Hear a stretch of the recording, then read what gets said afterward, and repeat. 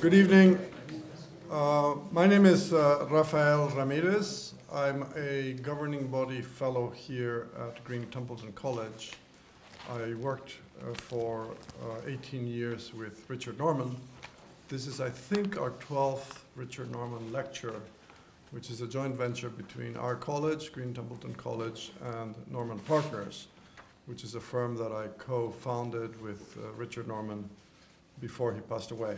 And we have the good fortune of remembering his work through a series of lectures with a remarkable group of scholars. Richard was famous for being a reflective practitioner. The book on the left here, Management for Growth, was a version of his dissertation. He didn't like the word managing in his title. Apparently there's a word in Swedish that is closer to what today management scholars call purpose. Purpose for growth. And maybe he was the first scholar of purpose. When you read that book with that angle, you can reread it as something that was way ahead of its time. He then became a guru on service management. Was one of the 3 or 4 leading scholars in service management, created the Service Management Group, which was my first job when I came out of Wharton. Working with him, we created this joint book on designing interactive strategy, which was also a Harvard Business Review paper. And as he was beginning to die with cancer, he wrote Reframing Business, which became the core strategy book for the MBA at Gothenburg, but nowhere else, unfortunately. So, very interesting book, very difficult to read book. There's a 5th book that came out posthumously that he wrote as part of his fight with cancer on healthcare. This year, we have the wonderful honor to have Andy van de Ven, a good friend of Oxford. You said 8 books with Oxford University Press? 7 books? Yeah, with Oxford University? So Oxford University Press has been a good vehicle for Andy. He's been here as a number of times visiting the UK as an AIM fellow. And he has been most generous with his time. There was a wonderful session this morning with graduate students from across our college. There is a session that Mark Van Trester, who's sitting at the back, is hosting tomorrow at the business school.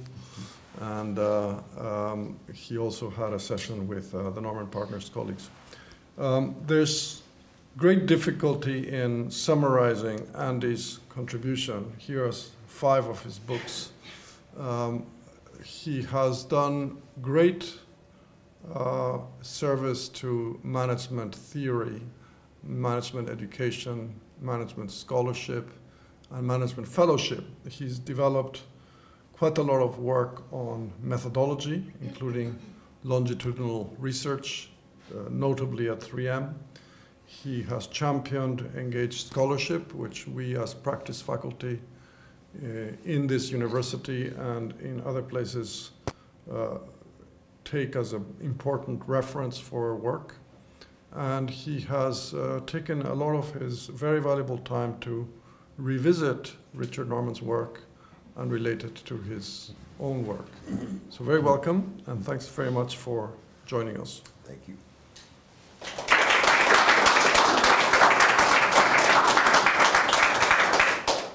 Thank you so much, Rafael. My pleasure. You know how to work that. Yes. Got it. Yes. Thank you. It's a wonderful honor to be here and to share with you some reflections on Richard Normann. I didn't ever meet or know him personally, but I ground my teeth at the University of Wisconsin at Madison as a doctoral student reading his Administrative Science Quarterly article on innovation. And then I've been following his work since.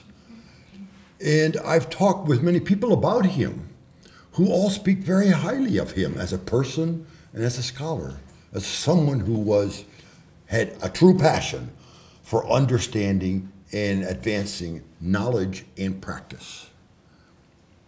And he had incredible contributions in all of his papers and books, as we have just reviewed the various books.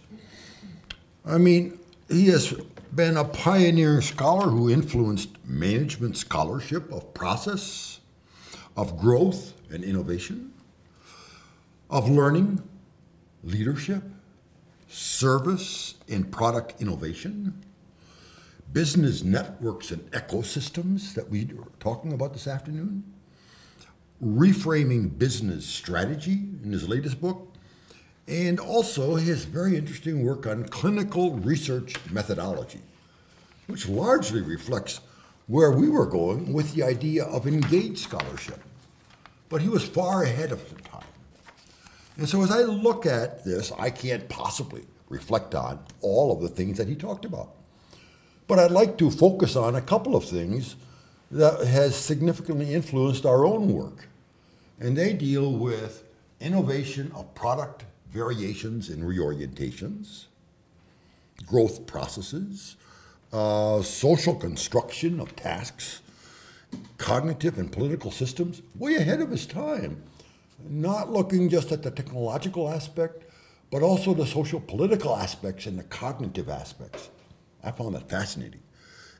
Statesman leadership, a point of view that brought out the importance not only of political processes, but also of being a forerunner in understanding the elements of contradiction and paradox and conflict as inherent in any innovation effort.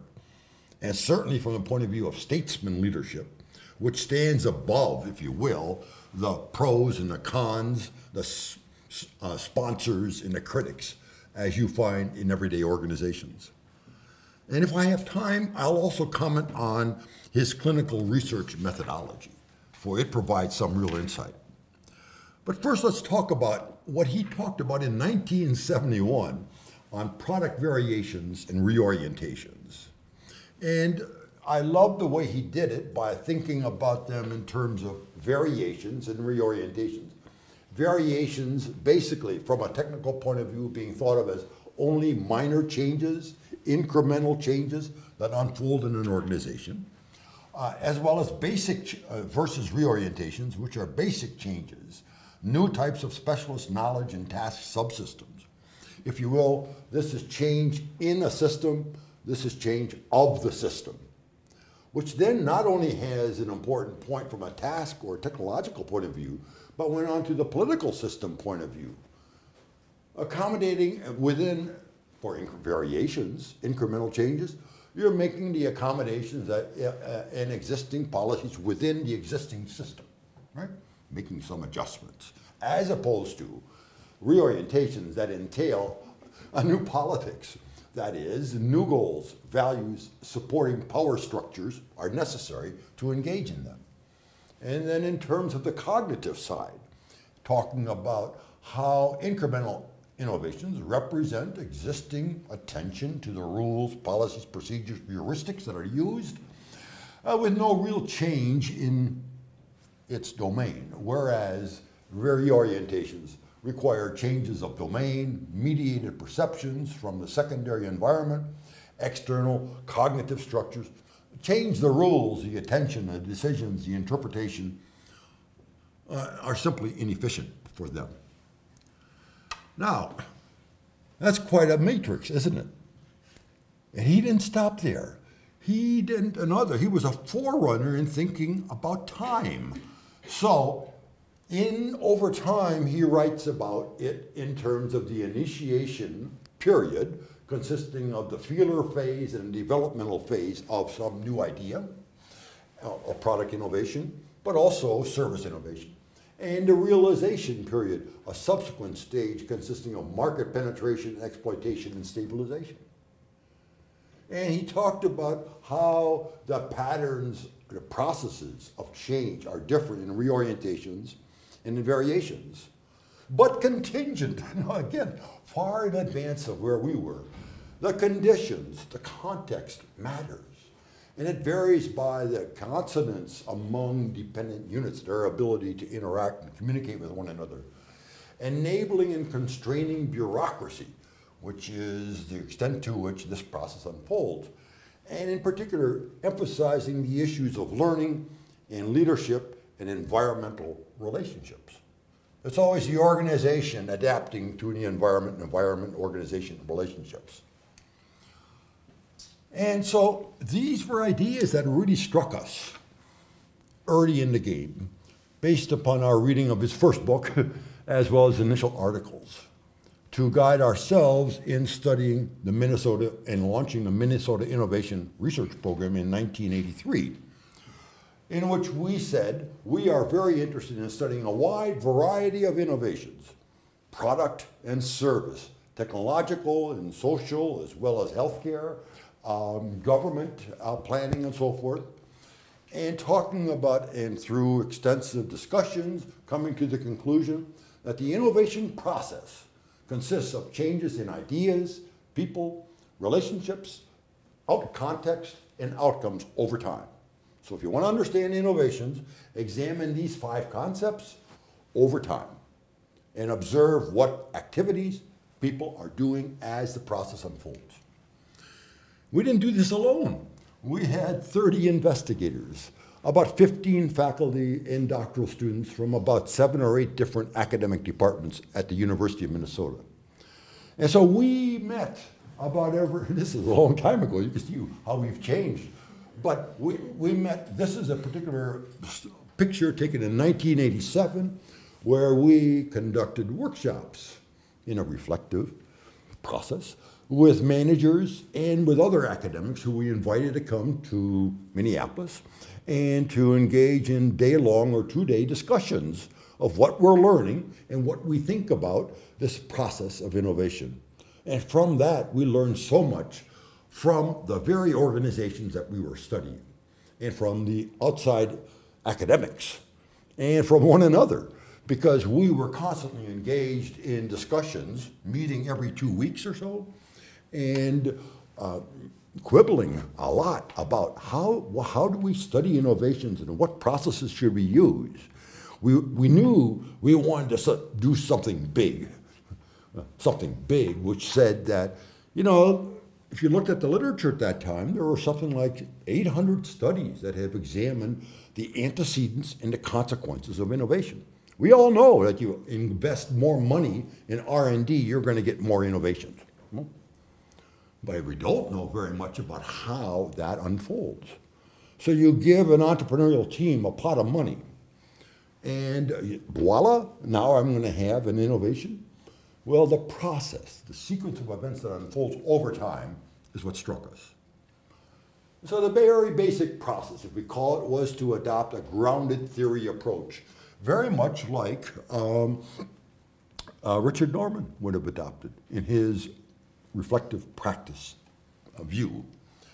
So it was a wonderful dean, David Lilly, who was a former CEO in the Twin Cities of the Toro Company, who had become dean of the Carlson School of Management, the School of Management Business School, at the time. And he said, would you like to go and visit and meet the corporate community? And I'll send you out an invitation, or I'll send out a request from, about 30 executives, and suggest that they meet with you. And you go ahead and arrange your schedule. Would you believe, within 2 weeks, I had arrangements to meet with 30 executives in separate discussions. And these were just very open, brief discussions, but they were important in one respect. Not only was it an opportunity to engage with, but also to ask the question, what keeps you awake at night? And in listening to their answers, coming out with and beginning to see, hey, there's a very simple, common answer that I've heard, which is, I'm doing fine today, thank you, but I'm really concerned about the future.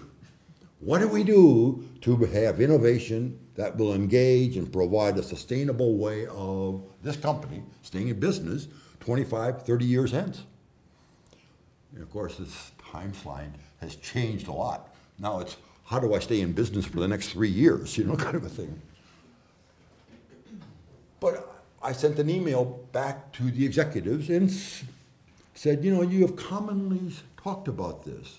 Would you be interested in being engaged in a research study that if we did it, launched a study of the process of innovation, of how your company and others are developing innovations from concept to implementation? And about half of them said, yes, I would be very interested in that. And to which then, knowing that, also getting invitations to do so, led me to, in a series of seminars with doctoral students and faculty that we have on a weekly basis, began to send out the word. You know, we have invitations to do studies. How many of you, who of you are interested in doing innovation? And through this snowballing process, we began to find other faculty at other departments who were engaged in innovations, and they were engaged in a wide variety, so that we were able to begin to say, some of the faculty were very much interested in hearing health, therapeutic apheresis, others were more into systems, government defense systems, others were into school site-based management, some were into entrepreneurship, computer startups, others we were engaged with the commercialization of space, NASA, and nuclear safety standards, government strategic planning, etc. So you see, there were these tremendously different innovations that we were interested in and got access to because the faculty came with their interest, plus the invitations we had from businesses. And that led us to say, let's go out and take a look. What innovations look like. We did our homework. We had a fairly clear set of ideas about how the innovation process unfolds based upon studies of innovation. And, you know, according to that, the research was suggesting that there are very similar established ideas. Namely, the literature at the time said the innovation journey unfolds this way. There is basically some entrepreneur or innovator who comes up with an invention that needs to be operationalized, with a set of people who work together on an ongoing basis from concept to implementation, and who then engage in a set of relationships with one another that stay in place throughout the period of time in which the innovation gets established. And we can identify the final results on that some new stable order emerges. And that would be the implementation of an innovation. Lo and behold, we went into the field and started talking with and observing what was going on in the various companies that we had access to. And we got such a very different story about how the process unfolds. Through reflection, we concluded that, you know, just for an example, none of the innovations consisted of a single idea being developed and pushed. They were constant reinventions, proliferating, re-implementing, discarding, and terminating ideas as they were going along. And the people involved, well, there were many who got distracted. They fluidly engaged through skunk works and part-time works. And the people who were there at the end were not there at the beginning. So total turnover of people. And so, for example, the context, the innovation process itself creates and constrains multiple enacted environments. So it isn't the environment that's determining how the organization is going, it's the organization and its innovative shifts from one thing to the other that's changing the environment. Well, so that you can see led us to an important set of revising of concepts, which then led to us to begin to say, okay, now let's track these ideas, people, transactions, context, outcomes, as we are observing them, by observing how they change. And we did that by saying, let's develop an event data entry form. So we'll be looking, and we're doing interviews, we're getting organizational records, we are sitting in on meetings, depending upon the kind of innovations that we have access to. And we are saying, on a given date, an event occurred, some activity or event, and this is what we describe And then this is what we observed. In other words, this is how we interpret what was observed. And it occurred, the source of the information. And as much as possible, when we were not there ourselves, we would rely on two independent sources, like a good journalist would, to record that that indeed occurred. And based upon these keywords, we would code them according to ideas, people, transactions, context, and outcomes, like this. So an event became a row in a data file, and we would record the day, the event, observation, source, keyword, from which then we would return and begin to record whether or not this event represented a change in idea, core or related, people, transactions, context, outcome, and so forth. From that, we could then begin to say, aha, let's develop a bitmap. A bitmap is a recording of the number of events that reflected changes in activities and the outcomes that they perceived from those activities. And you have here an illustration of two of the innovations, where the lighter line, which is particularly clear, are the actions, doing more or less of what they were doing before, and the heavier lines being the outcomes, having more or less good news or bad news in a given month. And then we began to say, let's see what's going on here. It turned out that relationships between actions and outcomes here were near zero. The relationships between actions and outcomes were really strange, negative here. And finally, they began to become positive in the end. What's going on? And what's going on is to begin to diagnose the structure of these time series. And finding that, yes, indeed, in the beginning, in both innovations, actions and activities were unrelated. They were, in fact, random, using various diagnostic tools, the BDS statistics, the Lyapunov exponent, and other things that I've learned from nonlinear dynamics from my engineering colleagues who know this language and who recognize that any structure of a time series has these different dimensions. One dimension, a point is one dimension, a line is dimension 1, a square is dimension 2, a box, cube, is dimension 3. Now start thinking, what's the fourth dimension? Some people say add time. Okay, go on. What's the fifth dimension look like? A sixth, a seventh. There's a lot of stuff going on in this world that is of 5, 6, 7 more dimensional space. So let's count the number of spaces, number of dimensions that it takes to record the dots. And then we observed that indeed, in the beginning, these innovations occurred at random. Then they submitted a proposal to get funding, which brought them down into kind of a periodic, orderly, controllable space.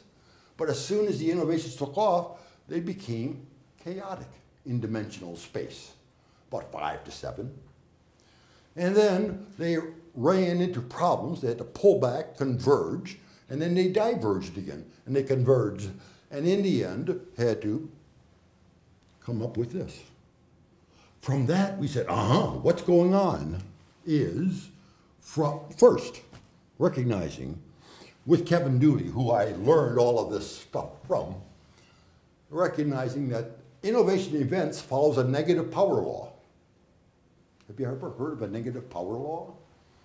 Right? It's the occurrence, the frequency of occurrence of small things first and big things so initially in the upper part, we have very many events that seem to count for nothing and very few events that are big and significant.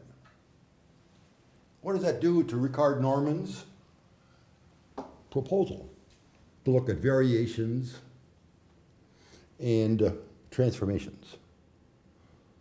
And the answer, it seems, is, therefore, no innovative reorientation without variations.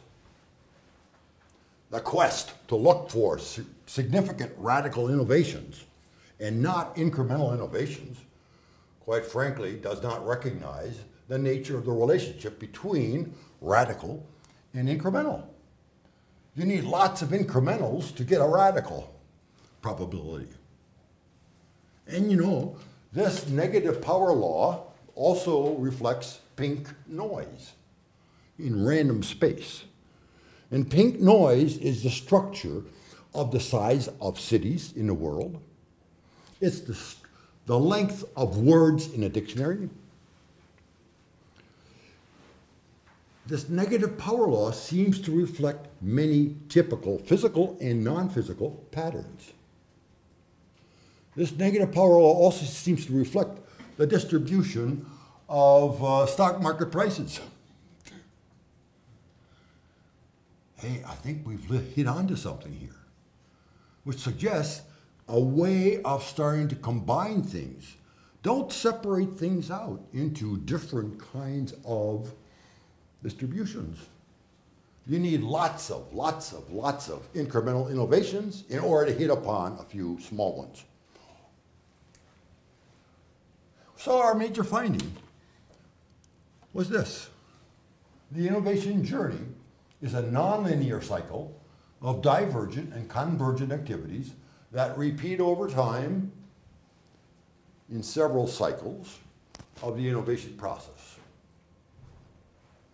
Implications. Richard Normann said it. He said, given these findings, Normann said in 1977, he asked the question, is it possible to speak of control at all in this context?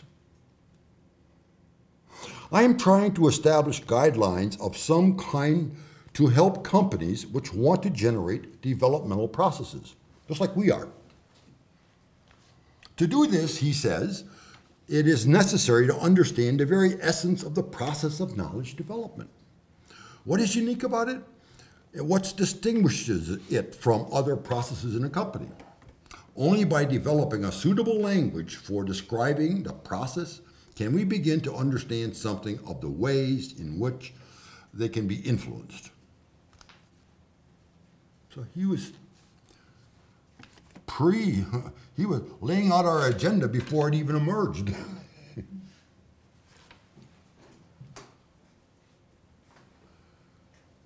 And now we'll also talk about some of these points, but let me intercept and intrude at this point to say, now you see where we're going. We're going to talk about these things, but I'd like to stop the lecturing and begin the conversation. So would you please interrupt? And let's start off right now. Anybody have any comments or observations about what I've just said? And do you agree? You've met and you know, Richard, were your observations of what I've just said of variations and transformations similar or different from mine? Because now we're all beginning to interpret the contributions and the ideas and how they can be expanded and brought up to date. Mark, oh yes, thank you. So Andy, thanks very much for both your own ideas and also engaging so much with the Richard Normann work. This famous book of yours and others have thought of these issues. The innovation journey is nonlinear, cycle of divergent and convergent activities. Is it worthwhile to think about the context of those journeys? In other words, are they turbulent worlds? Are they well-structured worlds? Does that shape the nature of the journey? That this kind of approach really gives us the innovation journey as a phenomenon in its own right. And I'm wondering if anyone has tried to link that back to broader context or institutional rules or... Great question. I think it's a frontier question for us to be engaged in. We do know that time is tremendously different for different kinds of innovations. So as we were studying the development of hybrid wheat, that takes 40 years. 40 years of breeding the male and the female strain of seeds that then get combined to produce the hybrid seed. So there's a biological time clock to that innovation. On the other hand, if you're developing a biomedical innovation in the United States, but also in Europe, you need to go through a Food and Drug Administration to decide the safety and the efficacy of the process. So count on it. That's a 10-year project. If you're interested in studying new business startups for software companies, you're talking about a 6-month innovation effort. And on the other hand, if you're studying something about innovation in small group development, it may take only an hour from beginning to end in forming a team. So time, for sure, is one answer to that question of context. There are other answers. What do you think?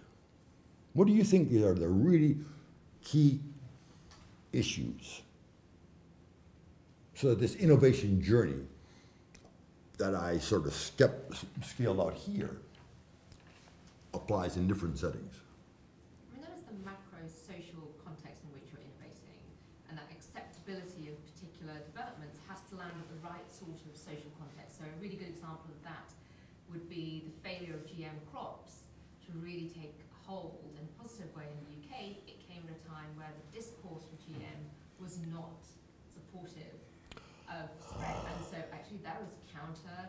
I mean, innovation, sure, in terms of technology was already there, but its implementation through to acceptability and to market shortened its potential lifespan in the UK. And in the same way, I think that, I've spent a lot of time talking about automated vehicles. That's a prime example of how technology may well have innovated to a certain degree, but what we have is a legitimacy gap in the middle. So I think all of this has to be set within the context of the way in which those markets are operating in social and economic dimension. Two issues really come out strongly as I listen to you, and you're right. One is the social context is the social political readiness for change. But Ricard did talk about that in terms of ideas in good currency and pushing and riding them. So in a way, he was ahead of time for us to be thinking about. The other thing that strikes me too is that no innovator, no innovation team, no matter how big, can do it alone. They all have to run in a pack, which I'll come back to later on too. Come, yes. I have a question about, thank you so much. This is an early form of your engaged scholarship in a way. And I was curious about the practitioners, how they responded to this, and did it change their practice? And does what you found, did it change over time? Did you find something else as a result of that? So I was just curious about working with the practitioners, whether this resonated and how that changed their practices and further observations about it. They loved the feedback that we provided. We did surveys in addition to, just mapping events. And we'd ask people in the organization, how is this innovation going and what are their issues and suggestions? And without us necessarily, we were basically the tabulators of the surveys and sharing with them what we heard, which became wonderful learning experiences from the researchers as well as them, because we would say, here are the findings, and since the past 6 months, people have gotten more concerned and more disappointed by this innovation. What's going on? And then everybody begins to participate and share their views and their perspectives about how this process unfolds.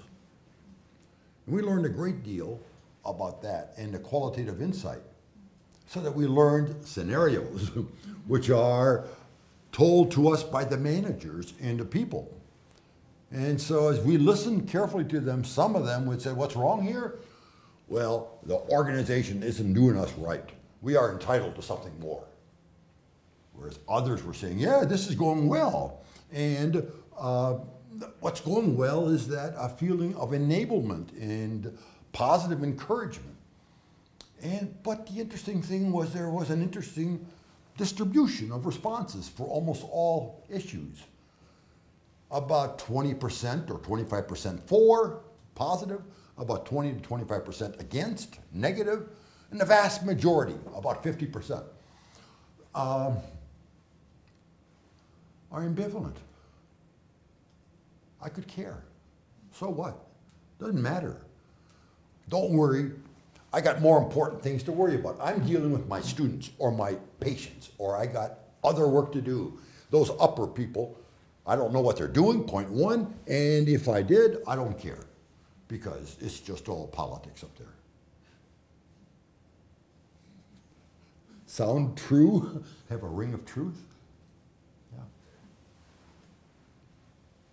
Yeah, good. I just ask about the convergence and divergence. You Yeah. seem to describe running into trouble or needing to get refocused, like convergence was somehow imposed. Did you find times when the innovation system was also naturally convergent in the way it was naturally diverging? Well, yes. With the initial funding they were pursuing, and some of these branches that they fell upon looked really interesting.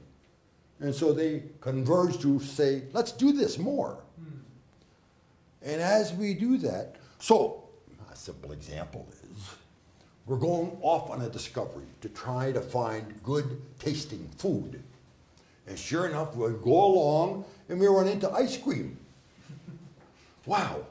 And then going a little bit further, we say, not only is it interesting ice cream, but I really like strawberry ice cream. Let's converge on strawberry ice cream and figure out how to produce that ice cream.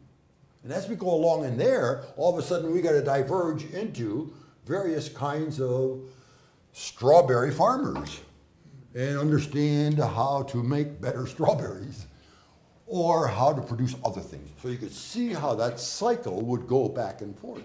Thank you. Yeah, yeah.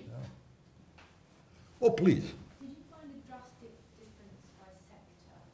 By sector? Yeah, in terms of the, because you had quite a spread of different types of organisations you were dealing with. And I spend nearly all my time talking to innovation leaders in FMCG, and they're looking for rigidity all the time. They're looking for increased process, and that's making their process longer. And the other end of the scale is, I want to make it quicker, but I want more process. And I wonder whether at this time, actually, there was a drastic difference between different sectors like FMCG and something like automotive or government.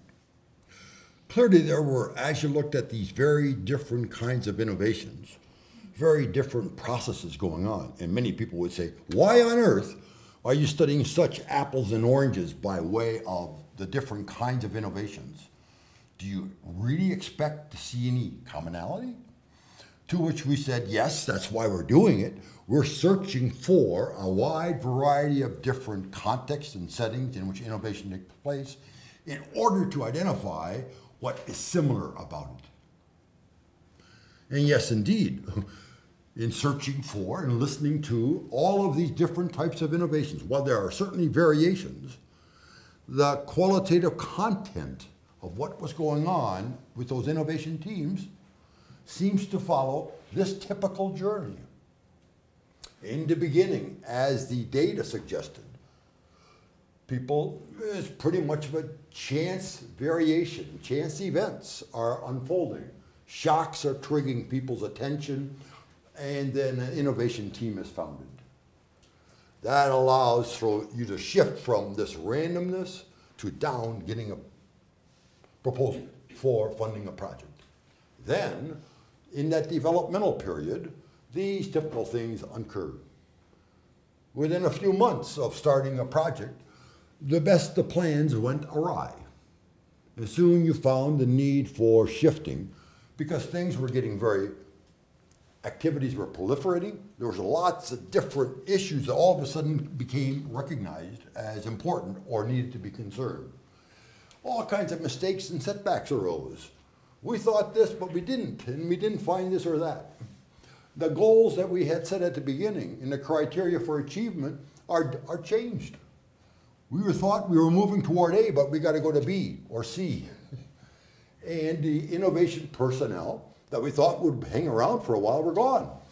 That's great for infusing new ideas, but it's terrible for learning. right? Lock into developmental paths. We entered into relationships. Nobody could do it alone with this, other companies, other partners. But then all of a sudden, these goals and the directions and the technology are changing. So we got to change our relationships. But my partner blinked. So there's a breach in relationships, contracts. I thought you would be a good partner. You bastard, you screwed me. And recognizing that building an innovation infrastructure was also a significant thing because no one could do it alone. You may be developing a really neat new biological innovation, but you need a whole host of other complementary innovations to make them work. Yeah, please. I'd like to go back to the question of time. And it might be also a question about context. So, in context where innovation or change is not the default, but maintenance, stability is the default, be it in an organization or in a country, how would you study innovation when change is not the default or when change is not the desired thing to do? And in terms of timing, there are other countries that have 100 years plans for what they're going to do, how the economic development will be organized. So how does innovation come in that context? Great question. I'm not sure if I understand how it would. What do you, like you said, first of all, in some cases, innovation does not represent a change. Is that correct? Well, I would say innovation represents change, right? Is that the... Well, I guess that's an assumption. That the assumption would be that if you've got a new idea, program or product you want to start up and introduce, that it would represent some kind of a change. But interestingly enough, one of the characteristics of, at the end of the journey, we found that in almost all cases where innovations got implemented, it was integrated into the old system rather than added on to the existing system. So in a way, it's almost like, say, contradiction. The implementation of an innovation is not to change the existing system. Why? Because an existing system is already 100% or more dedicated to a particular mission or direction, and people's times are totally invested. And so the creative part of an innovator would be to figure out how to integrate the existing new system in such a way that it is not visible.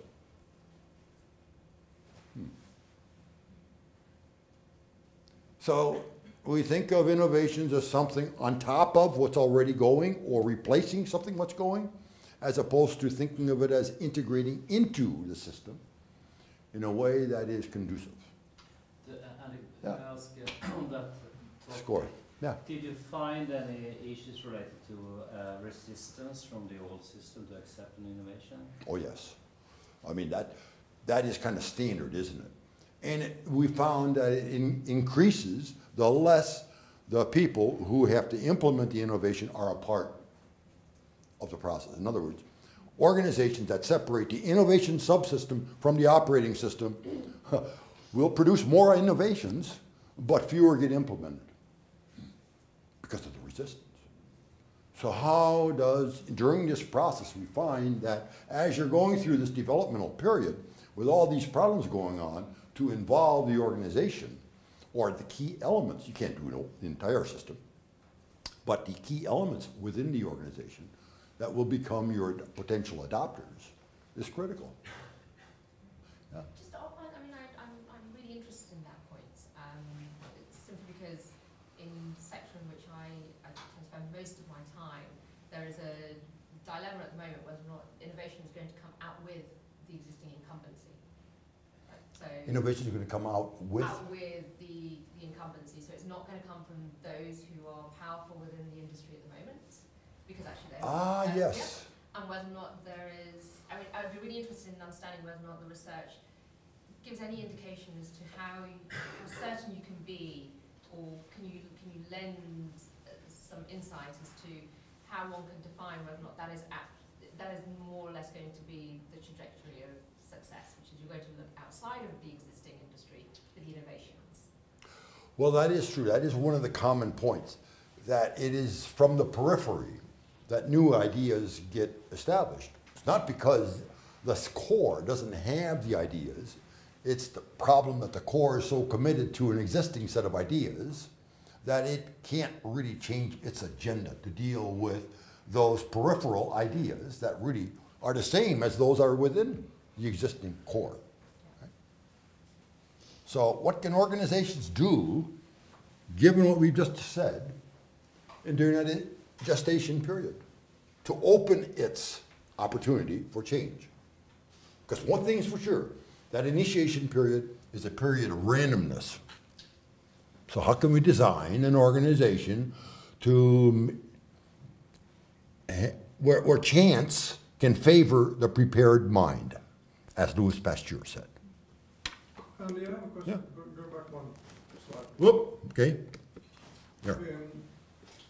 In some places where we do research on scenario planning, Yeah. scenario planning is the innovation as a practice Okay. that an organization wants to take on. And your link of new to old here is important. For whom is the innovation journey a journey? If you have a 40-year wheat one, presumably 40 years. Yeah, presumably various generations of people Yes. are in the journey, but they don't. One person doesn't see the whole journey unless they start at 20 and 60. That's right. For the people that host the innovation, that actually will bring it into the organization, it's not really a journey, is it? It's a sort of event that they have to suddenly, there's a new baby and the family that you need to adopt or something like that. So for whom is the journey metaphor work for you? Is it are you sort of sitting as if you were the innovation, No. the actor is the innovation for the journey? We're studying an innovation for as long as it takes. And so the answer to that question is, depending upon the type of innovation.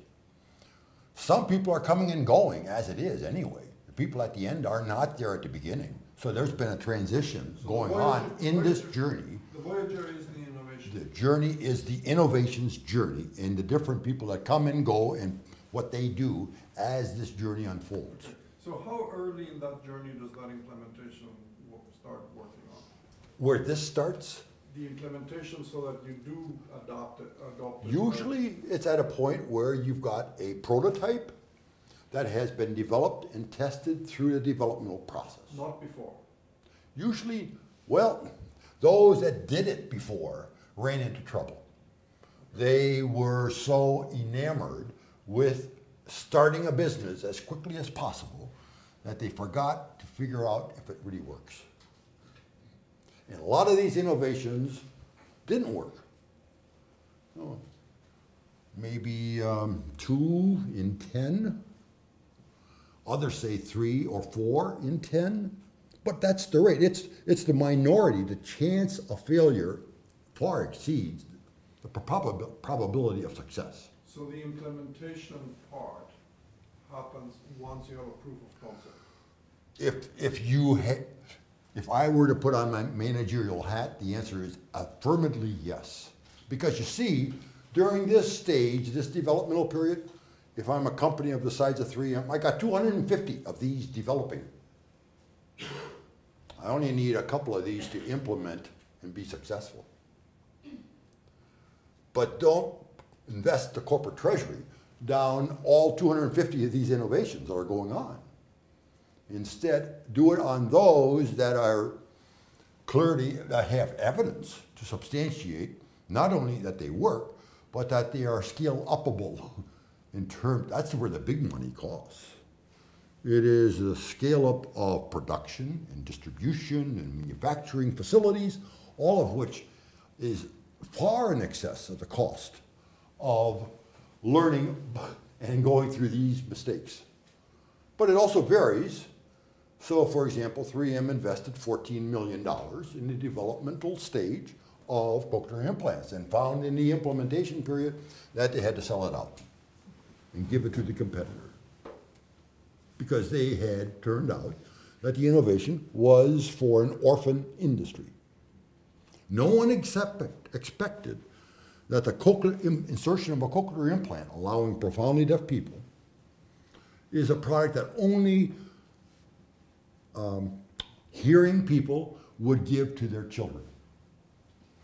Because hearing adults were ostracized from their community if they had the insertion of a cochlear implant.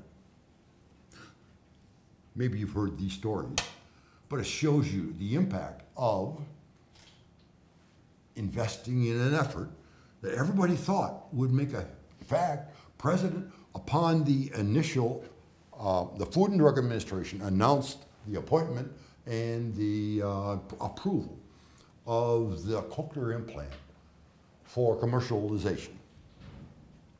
At which time, President Ronald Reagan conducted made a public announcement that this is the first time in history that a biological device is replacing one of the 5 senses of learning. So from the point of view of social welfare advancement and commencement, that's pretty significant. From a financial point of view, they lost a boat. What were we talking about? I'm sorry, I'm getting involved in all kinds of interesting observations, yeah. Can I ask about the role of the consumer? So where you saw Well, look at this. market research come into this at different Well, stages? you would think that they would have, Yeah. going through a Food and Drug Administration, Yes. forces you to focus upon a certain appropriately designated clientele, who then get inserted and experimented with to determine the efficaciousness of the implantation. And in the process of doing so, you are recruiting certain kinds of patients, which are not the patients who are going to buy your product later on. And so here is a miscalculation, clearly. In hindsight, wouldn't they have gone to the 500, what they said 500,000 people who were profoundly deaf. And so based upon those statistics, they would have so many potential clients. But they never really bothered, nor did they have access to those other 500,000 that were not in your clinical trial site. So some of these regulations and clinical trials impede your access to other aspects like marketing that are critical for determining the success of an innovation. So even in the marketing case, we deal with great luck, great chance. So what can you do to increase the odds of success? And at the very beginning, we said, how do we begin then to start thinking about, can you control this process when you recognize that innovations are not initiated on the spur of the moment, in a single dramatic incident, an extended gestation period of seemingly random events are unfolding. So what can organizations do to increase the chance of innovation? Richard Normann talked about this as a distinction between homeostatic and morphogenic change. Homeostatic being the change that defends and maintains its existing structure. And they're going to, obviously, try to find a way to control this, as opposed to morphogenic change that transforms the structure through positive feedback and reinforcement. And of course, the key difference is whether the organization is viewed as enabling or constraining innovation. So it's to say the chance of innovation is going to increase if you design an organizational culture and structure that increases the likelihood of innovation. And this is what we were talking about this afternoon, about 3M's Bill Coyne, Senior Vice President of Technology at the time of 3M, was asked, would you give us, here in his UK lecture, what are the elements of success of the 3M culture? To which he said, I'm glad to share you this because it took us 100 years to develop. So drop by drop, project by project, through all the administrations. And his answer was, if you were to develop a culture for innovation, it would declare the importance of innovation, make it a part of the company's self-image. All the trucks you'd see driving on the highways have innovation, 3M. Declare the importance. Foresight, find out where technologies and markets are going. Identify articulated and unarticulated needs. And in particular, therefore, go and listen in the back door what your customers are saying, not in the front door. Because in the back door is where they're going to be complaining and where the need for change is going to become evident. In the front door, you're going to get corporate speak. Stretch goals, make quantum improvements. In other words, I'm going to say 30% of sales of products have to come from new products from your division, and that will count for a substantial proportion of your bonus. Managers, innovation's on the line here for your own bonus. Moreover, all employees, professional, technical, you are expected to be spending about 15% of your working time on innovation for the company good. But it gives you a chance to play so that when your boss comes to you and say, hey, where's this product that has to be sold? They're going to have to say, I'm sorry, I'm on my innovation clock. Well, of course, we know that most of that results in many people having to work 115% of their time. But the story is out. It's clear. Empowerment, hire good people, trust them, delegate. Empowerment. Communications, open, extensive exchanges, ground rules, forums. Rewards, it's an intensely human activity. Emphasize recognition to 3M more than monetary rewards. Yeah. Did you apply something like that to your own innovation team?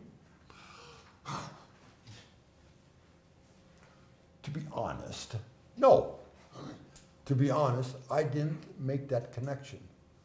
Isn't that strange? Those who do. Those who can't, teach. I have a colleague in astronomy.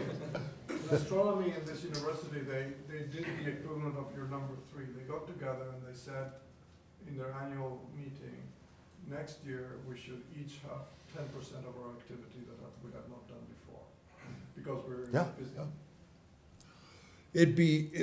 I could look back to say, we followed some of those things. We had very open communications, and we did collectively develop some stretch goals. We're going to study the process, not the outcomes or antecedents, and so forth. So we had high aspirations. But no, I didn't think of implementing that as a strategy. A question, did you also look at governance of innovation? Yes, we did. And that takes us to, so here's the innovation finding. During the developmental period, all this stuff happens. What on earth is management doing? Is it just falling asleep and letting the innovation do nothing? So what guides this journey? And there we go into processes of leadership, which is your question, and learning and relationships.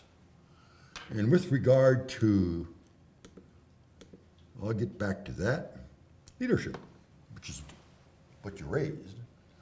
We observed that management actually was quite involved, top-level management.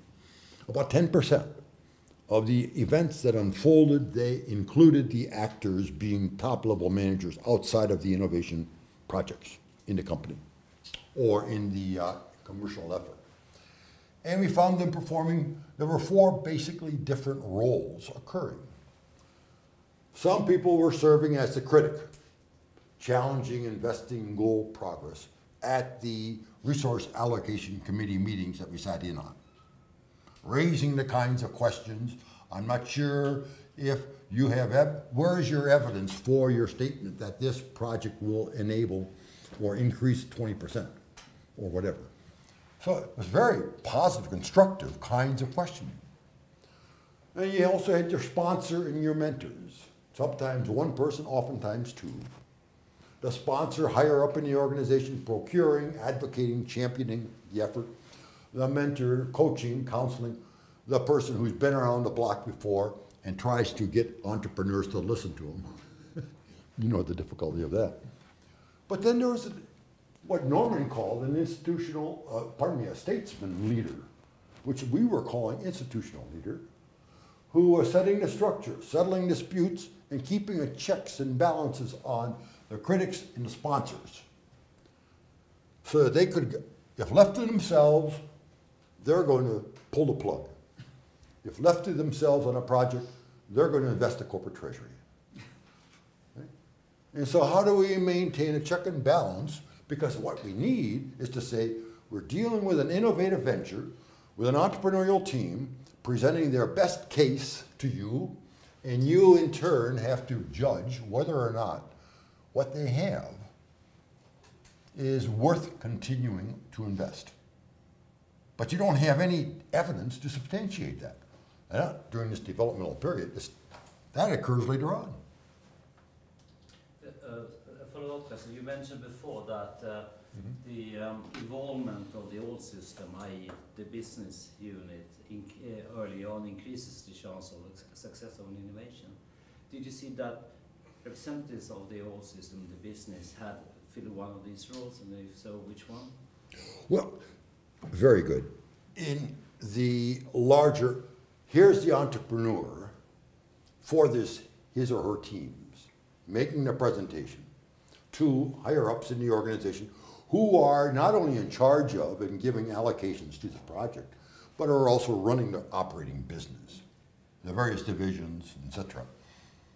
So in that sense, they, the people who we observed in these resource allocation committees, were also managing these operations. But I must add a little observation. As we observed these resource allocation committee meetings, they were scripted so well. The entrepreneurial team would rehearse their practice the day before. And they would come together to find and recognize our progress, our difficulties, but scenarios we have for dealing with the difficulties. And here's a prototype. See, it looks like this. Pass it around so that you'd have some kind of a tangible product to show the resource allocation committee members, usually 5 or 6 or 7, along with the rest of the innovation team in the room.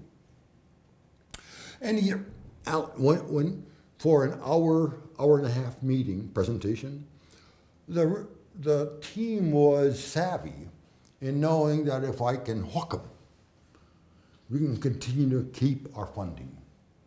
And the way I hook them is I present our agenda and we speak.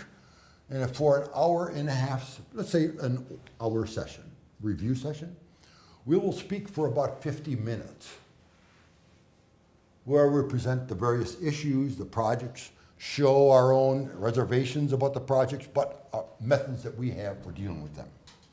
Notice that leaves little time, at most 10 minutes for any question. And by that time, in the 50th minute of the meeting, we know that the executives have to move on to their next appointment. And so the question becomes what suggestions you have, and at that point in time, it becomes one of motivating the team. So thank you so much for your good presentation.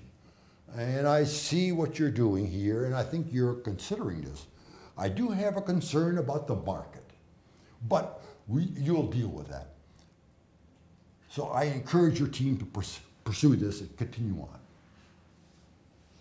Consider that as opposed to another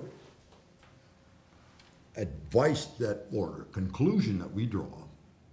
You can dramatically improve the odds of innovation success. By that meaning, we can identify and make a more productive session by doing two things. Changing the whole agenda of a resource allocation committee meeting, in which you assign and you ask for this particular innovation team that the entrepreneurial team will present. We're going to ask you in a 1-hour session to present your entire effort in 15 minutes. You're never going to get 50 minutes, point one. Second, I'm going to ask you, Peter, will you serve as the sponsor and discuss the pros and what you see as the possibilities? And you, Jonas, would you please be the critic? I want you to raise significant good questions about the effort and the productiveness of this. I'd like you to do that in about 3, 4, 5 questions, and you into an argument for why we should not. Richard, would you please be the institutional leader, keeping Jonas and Peter in check, making sure that they speak well and speak to the issue, and no name calling. Now, let's see, would you proceed? The odds are great that you're much more likely to identify the problems, much like you would in a jury, where you have the protagonist and the defendant before a judge who governs the process, and a jury sitting out there trying to understand what is the best procedure.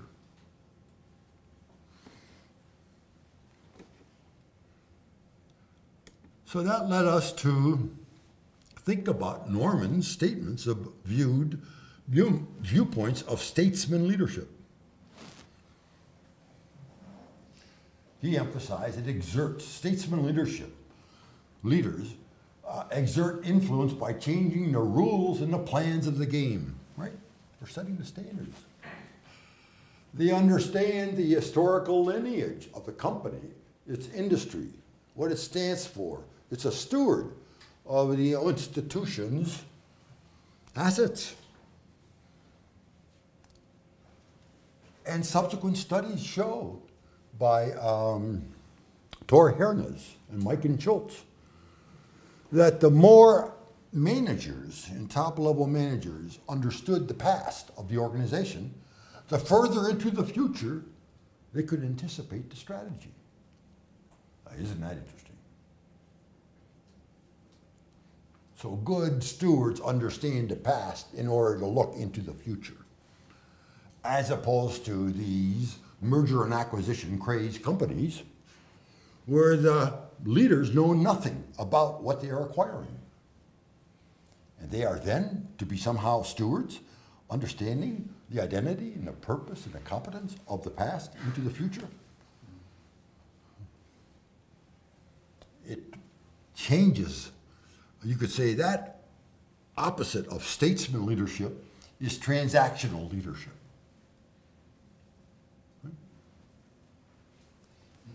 And then he did emphasize the acute sensitivity to internal political processes and tensions, emphasizing a frame or a theory for interpreting dynamics, the means to influence the organization's power, cognitive and control systems, and conflict resolutions. That is, he says, the most central task. And I must say, it's perhaps the most overlooked task in a lot of organizations. So a basic proposition that we come out with is the need for pluralistic leadership, where these different roles are not performed by, first of all, divorce leadership from persons and put them in and view them as functions. And everybody can exercise leadership, depending upon the kind of function they perform. And some of them will be mentors and sponsors. Others will be critics. Others will be institutional leaders at different times during the innovation journey. In the beginning, you need a strong critic to counter the rosy colored views, glasses, of the mentor and sponsor. In the middle, you also need a strong institutional leader in order to keep them in check. In the middle, you want the institutional leader to get out of the way so that the sponsor and the mentor and the critic can exercise their voice, but transition into the end, where in the end, if the critic is up here, the plug is pulled. And the sponsor needs, if the sponsor's down here, you've got a real problem in implementing the effort. So beginning to think about different stages and beginning to think about how one might assign these roles to different people for different situations becomes, I think, an opportunity for pluralistic leadership to work. Some people don't like this because they don't want to see or engage in conflict or dialogue. But that's usually true because of personality conflicts rather than substance. So we need to somehow be training people and managers into managing processes for conflict resolution. And a lot of it has to do with power. We can talk about agreement among parties on actions, they agree or disagree, and we can talk about balance of power and status, symmetrical, equal power, or empowerment, or asymmetrical, where one dominates another. And you can begin to see from the point of view of learning, the likelihood is for adaptive, trial and error learning, or for good dialectical conflict resolution, we need symmetrical power among the actors. For if they're not, you usually have persistent action here, where the dominant power party pushes their ideas, and the less powerful parties step aside, or oftentimes compulsory behavior, where the less powerful people are forced, coerced into these kinds of activities. And so here you give leadership by empowerment, increasing learning, leadership by imposition, decreasing learning.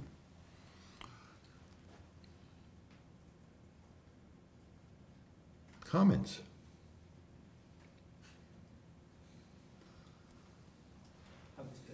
Have you observed in terms of innovation governance how is there a typical sort of role or balance of power or learning style that you observed in the governance of innovation? The learning styles that I found that were persistent often resulted in people feeling compulsed, regulated, and to be in conditions or situations of hopelessness and withdrawal and screw it, and I'm getting out of here. As opposed to these conditions that empowered the people, even though they were hierarchically not as powerful as the others, it was the powerful people who empowered or enabled or encouraged people to speak their minds that actually encouraged debates, and in fact set them up by saying, would you be the protagonist, would you be the defendant, and this is a proper role in innovation under conditions where we don't know what is the best way to go. So that legitimates, as a statesman, as a leader, it would ensure that we have symmetrical power because I'm empowering you to speak for and you against a proposition.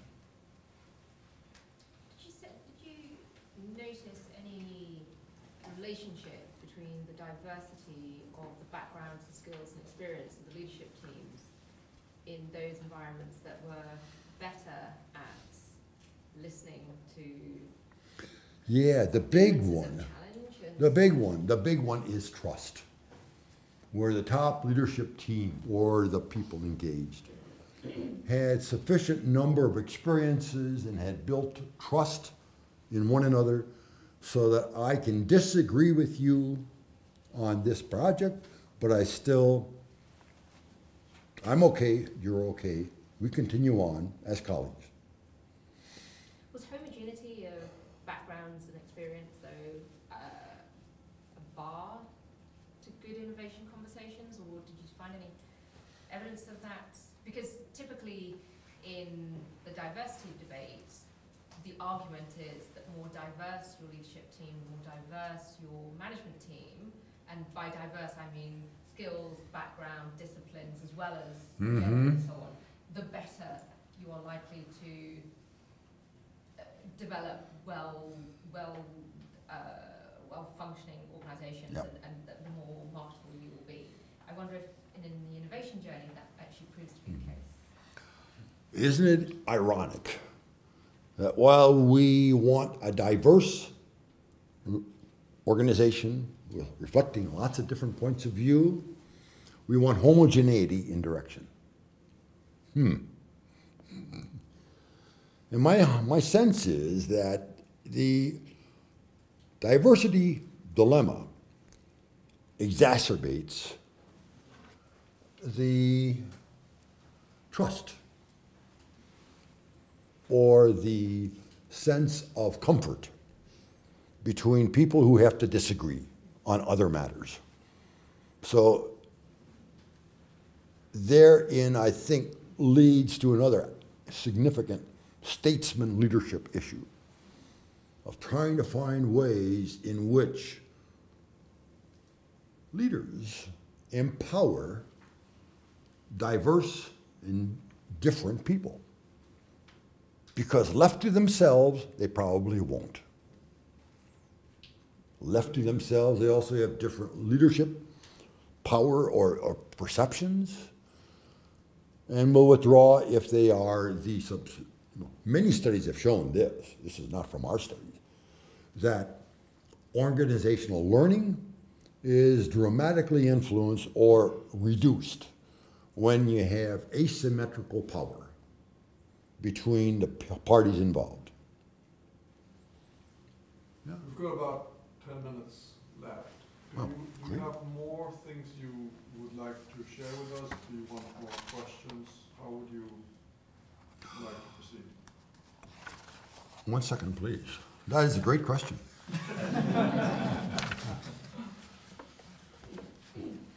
One way of addressing that question is to say no. There are, however, a few points that I did want to bring out, and I shouldn't have done what I did, but I have. So now oh, here it is. I need to find this. And I wanted to come to, so we talked about dimensions of leadership, and we talked this morning about that, so I don't need to talk about what is competent and incompetent leadership in terms of the dimensionality of the leaders. And I'm finding that very few individual leaders have the capability to deal with the multidimensional complex tasks they're dealing with. And so it's not a matter of need, or it's not a matter of capability, but organizational pluralism, where leadership roles are shared in a management team, becomes essential if an organizational leadership is to be viewed competent versus incompetent. Bill Coyne concluded, innovation is anything but orderly. It is sensible in that our efforts are all directed at reaching our goals, but organization and a process. And sometimes the people can be chaotic. We are managing in chaos, and that is the right way to manage. Whoa. So this idea of can you control innovation? I conclude you cannot. The process, the journey, reflects random and chaotic dimensions and processes, which you can't control with concepts of accountability and responsibility for outcome. But you can start thinking about recognizing that that innovation journey, you can expect encounters a wide variety of common issues. And you can learn to maneuver the innovation by practicing and increasing your capabilities of conflict management, of learning and leadership and relating, that otherwise, left to themselves, are going to result in probably less successful efforts. I was going to talk about, but I'll mention this in conclusion, Norman's clinical research method. It really focused on learning more than on testing or any hypothesis or theory. And I really resonate with this notion of engaged scholarship as one of focusing more on learning between the researchers and the participants, different constituents in the process, rather than testing a theory. Second, it's linking language of the researcher with stakeholders to understand change dynamics. This issue of vocabulary, of language, of semantics, and pragmatics, of rhetoric, is something we all need to learn more about. Divergent attributions by actors and observers are crucial, but are hard to get, as we were just discussing. And we need a theory of change, and how to achieve change seem to be two different things. We need a theory of change. Mac, we need multiple theories of change, because if you only have one theory, you're sort of stuck. And so I attended a day-and-a-half seminar at the Harvard Business School that brought together the leading corporate executives, the leading corporate consulting companies, and the leading academics in this domain called organizational change. And the purpose was to break the code of change, which is to say, to create a new order. And the result was we never broke code, because everybody talked about planned change and top management direction and the need for getting unity and agreement and dealing with resistance. I presented, some other models of change at that seminar, namely not just planned change, but also dialectics and evolution and life cycle. And I was basically booed out of the place. But the problem is, you may preference planned change, but if you don't know dialectics or evolution or life cycle theories of change, you're sort of stuck. Because a lot of times, an organization does not follow a planned change model. So what does a manager then do? You try to reprimand the people in the organization to fall into place. Otherwise, the train is going to leave the tracks and you will stand on the station. And what a disastrous way of thinking about change, as leaving all the people, the good people, also some begruntled people behind. As opposed to saying, a wise manager who has expanded his dimensions of leadership would recognize there are other models of change. So if you're experiencing significant resistance, for goodness sake, introduce dialectics as a model for learning. Thank you. That's it.